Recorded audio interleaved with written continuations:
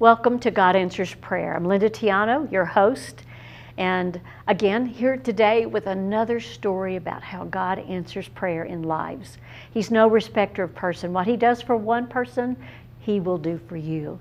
In the book of Isaiah, chapter 41, verse 10, and that's in the Passion Translation, "Do not yield to fear, for I am always near. Never turn your gaze from me, for I am your faithful God. I will infuse you with my strength and help you in every situation. I will hold you firmly with my victorious right hand." You are never too far gone. God is all-powerful and can do anything He wants to do, and that includes healing you. This statement is a word to a number of you out there that are watching right now.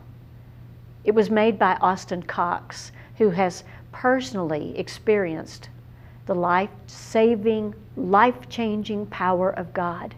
He is here to share his story. We'll be right back after this. Well, welcome back. We're here with Austin Cox. It's so good to have you with us, Austin. So nice to be here. Appreciate you for having me. Tell us about yourself. You're from here originally, right? Yeah, I was born in Taos, New Mexico. Oh, okay. I lived there until I was about 12. I've lived in Los Alamos as well. So I basically lived in Los Alamos since I was 12, besides 4 or 5 years where I lived in Phoenix. But yeah, native New Mexican, I grew up here, so I've always lived here. So did you grow up in a family of faith? No, I didn't actually. I never grew up going to church. My parents really never talked to God about me or anything like that. They later said that, it would be better for me to find God on my own. Seeing nowadays how things turned out, I think it would have been better if I would have grown up in the church, because then you still have a chance of encountering God and meeting God and developing a relationship with Him. Yeah, so tell us about your journey to finding God. Well, that was a long and painful journey full of a lot of suffering, actually. I guess it all started in my childhood. It wasn't the best. Like I said, I didn't grow up in church. There's a lot of trauma that happened to me when I was a child that ultimately led me to have feelings of just hopelessness, a lot of self-confidence issues, anxiety, depression. I was also very shy when I was a little kid. So that led me to want to, fit in with the in crowd or the cool people. And a lot of the cool people back then, or people that I thought were cool, were doing things like smoking marijuana and drinking, using drugs, abusing prescription medication. So you jumped on the bandwagon. Yeah, I would say that started when I was in early elementary school. I started drinking, smoking. My goodness. Yeah. Going into middle school, I started experimenting with marijuana.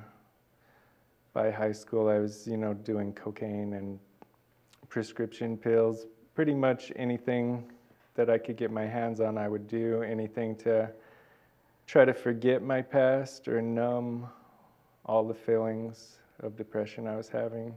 Yeah, it was basically, I just wanted to escape from my reality, because my reality was very painful, and it was something I did not want to live with. I mean, how did you navigate going to school, doing all of that? That's what ended up happening when my life was consumed with drug use and just partying. School really was put on the back burner. I began to ditch school a lot. I don't think I went much at all during my sophomore year, and that led me to drop out of high school, which intensified my isolation. I would isolate myself, and I would just drink and smoke marijuana and use drugs when and how I could get them, And it really began a really bad cycle of just isolation and drug use. So your parents really, did they know what was going on? Well, drug addiction and alcoholism runs in my family. So at the time, my dad was also addicted to drugs, which I did not know at the time, but I found out later on. So at the time, I was living with him, so it wasn't a very good environment. And Yeah. my parents, I was kind of left to my own devices.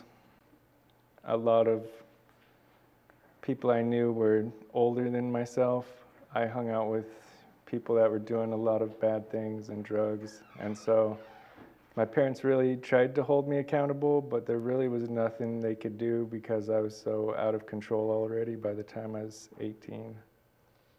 So you didn't grow up with like grandparents or extended family that you could turn to? I actually did. I had gotten arrested, I would say about 10 times before I was the age of 18. Oh my goodness. So I was given a decision. I could go live with my grandparents in Arizona, or I could face the juvenile justice system here. So of course I went to live with them. But I think that was also unhealthy just because they were very strict and they didn't let me out of the house. So that kind of intensified my isolation. So coming back after that, I just continued the cycle of drug use and hanging out with the wrong people. So what changed? Well, this went on for many years until the age I was 26. By the time I was 26, I had been addicted to methamphetamine for about 6 years. There's not a drug that is out there that I hadn't done. Any drugs that were offered to me, I would do them. I was addicted to, nicotine, alcohol, methamphetamine, prescription medication, you name it. I had anxiety, depression, so...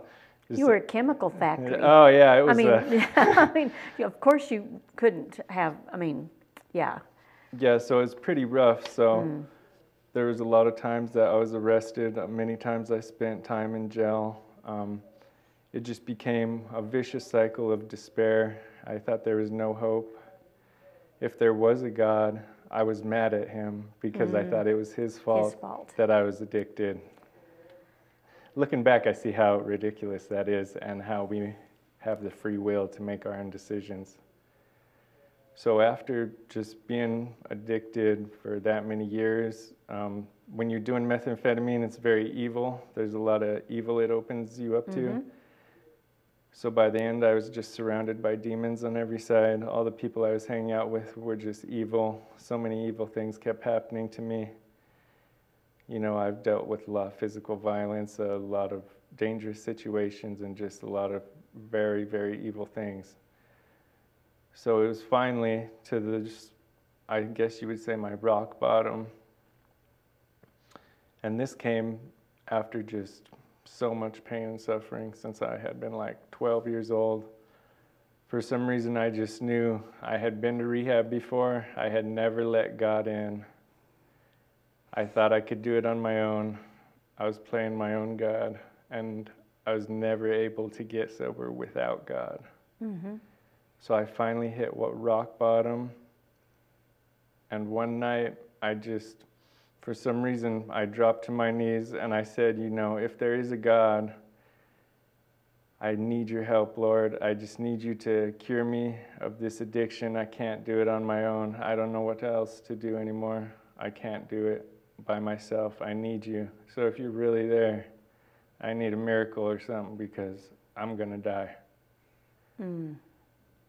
So it's kind of funny how God answers your prayers sometimes. Yeah. Well, I was thinking about the fact that growing up without really knowing that maybe that there is a God or acknowledging that really sets you up, because then you don't realize that you really have an enemy.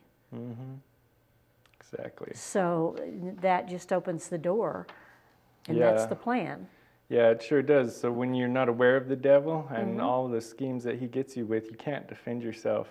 Because when you're caught up in all the evilness and all that, it just seems like this is the new normal. This is just my life. I'm just meant to suffer. Right. I can never get out of this. But that's not what God says. That's what the devil's telling us. Right? Amen. Amen. So back to my answers, prayers of God. The next day, I was locked up in jail.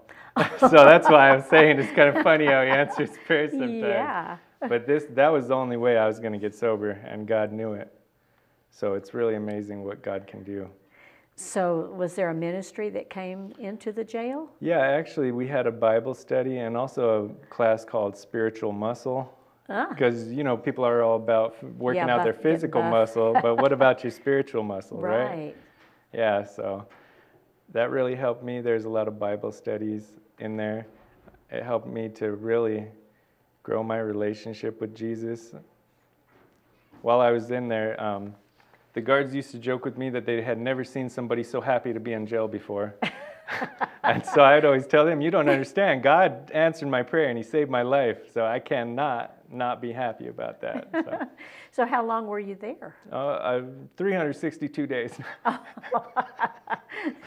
So wow. A lot less than some other people I've known, but that's all it took for me, which was pretty good. So now the big question, because for a lot of people that happens to them in jail, but then they walk out and they don't have a place to go, people to meet, to hold them accountable. What happened with you? So luckily I was in jail in Los Alamos County, which is a very drug-free jail for the most part. I've been to other jails in New Mexico and they're just flooded with a lot of drugs. So it was a lot easier in that jail to become sober.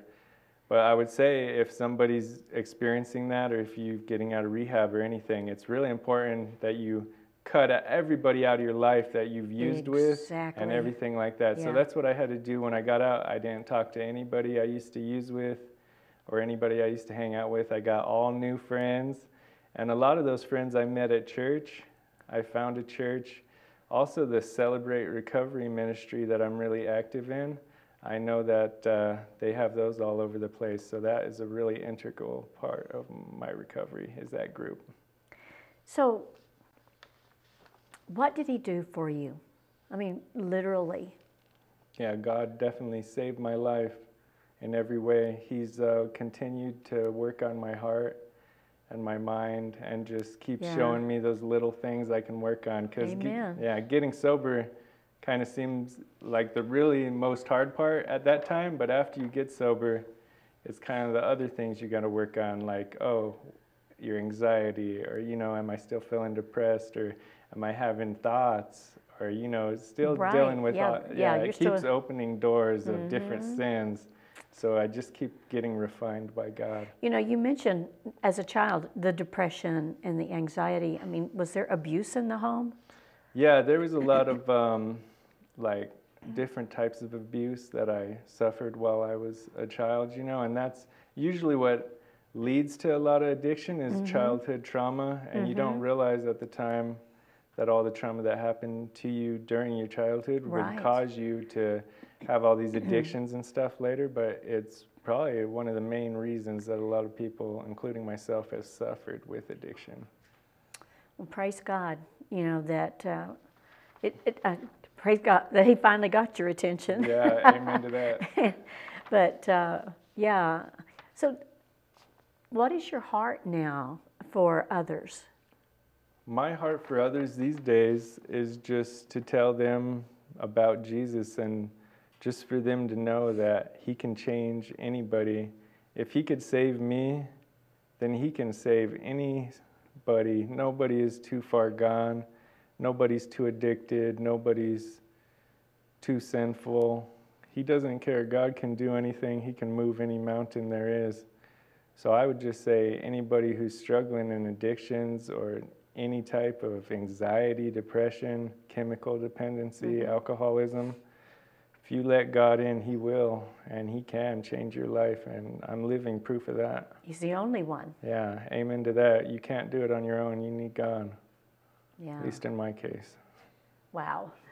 Well, I want to just say to you, those of you watching right now, as you've been listening to Austin, and I think there's some of you out there that may be turning on or looking at YouTube or however you're viewing us, and you're just like Austin.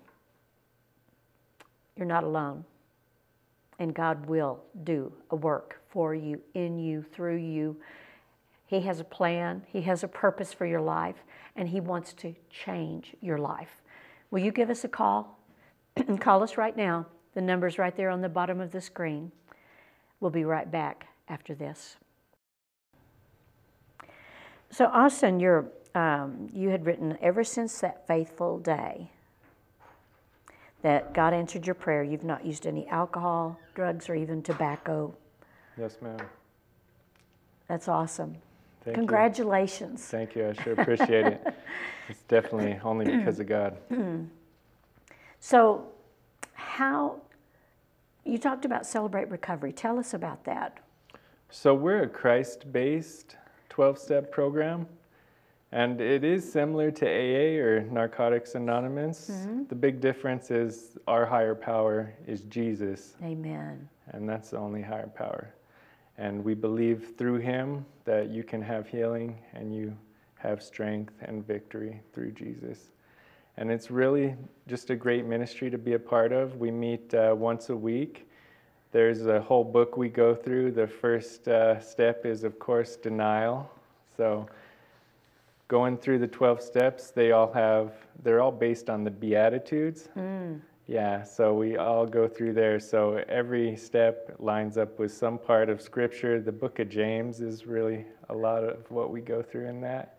But there's all types of Scripture that just pertain to addictions and changing your heart and your mind. And it's really powerful ministry, and I highly recommend anybody struggling with any type of addiction or lustful thinking or anything like that. Yeah. Like, it's not just for the top three, like pornography, drug, and alcoholism. It's actually for people with anxiety, even depression, trauma. So basically, any defects of character or anything you're struggling with, Celebrate Recovery can help you heal that.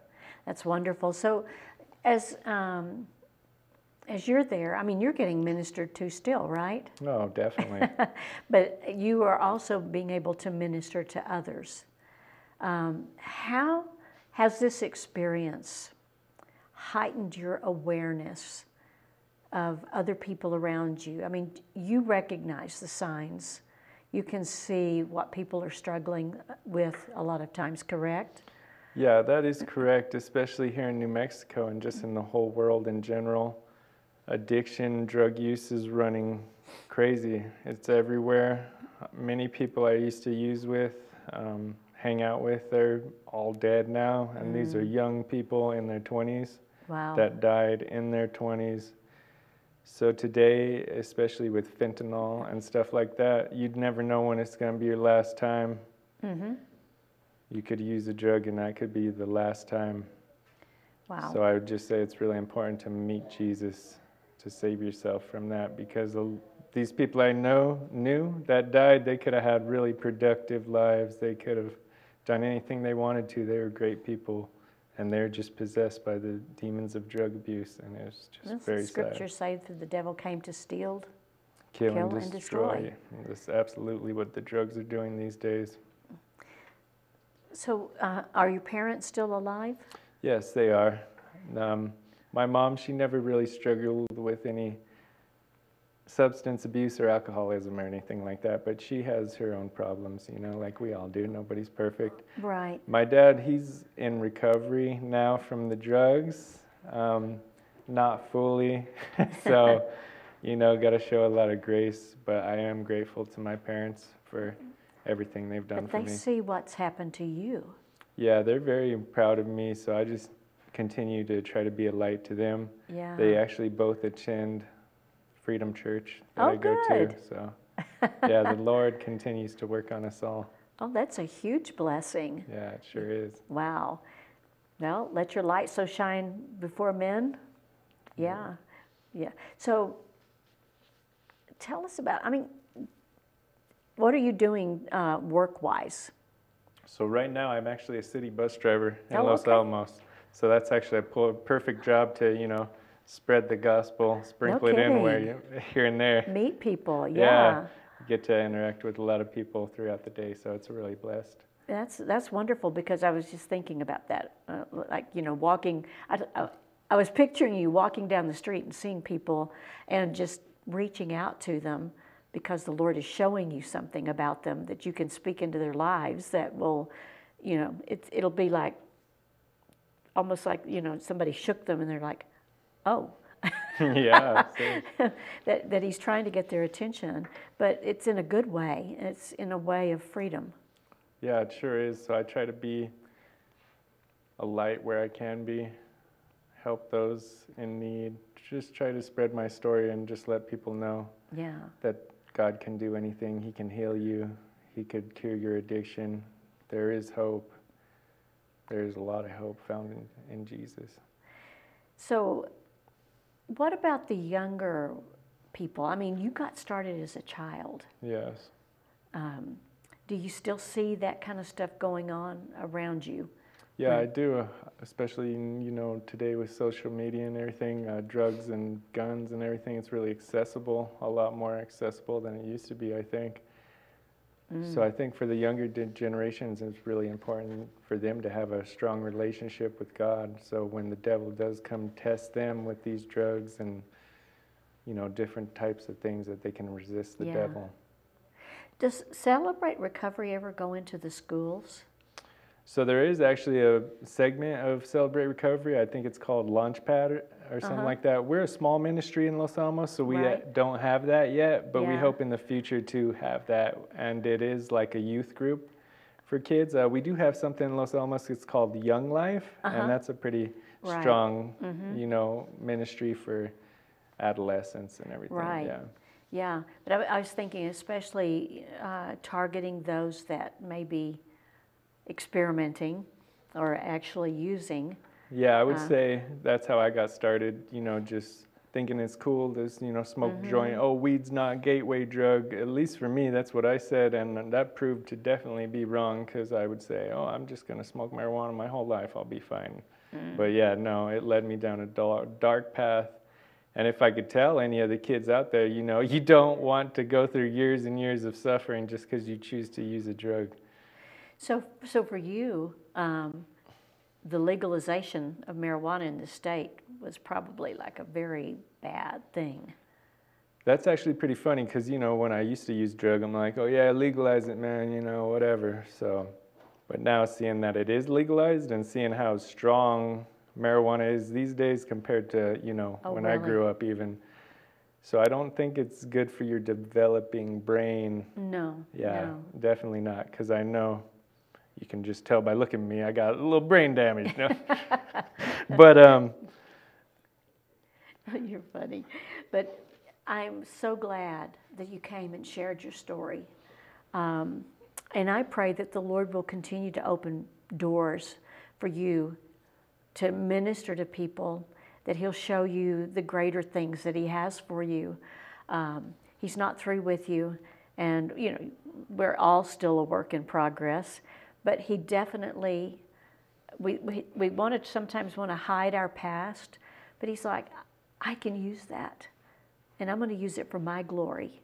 Amen. And so thank you for being willing to share with people. And if you were listening to this today and you're like, that's me, call us. Will you give us a call? And we can put you in touch with people. Perhaps Austin would be willing to even talk to people. Anytime. You're not out there by yourself, and there is hope. So please give us a call. The number's right there on the bottom of the screen. And if you have not said yes to the greatest gift of love ever given, Yeshua HaMashiach, the Messiah, Jesus the Messiah, say yes today. Let Him come and do what He did for Austin. May the Lord bless you and keep you. May He make His face to shine upon you. May He lift up His countenance upon you and give you His everlasting peace. Shalom, shalom.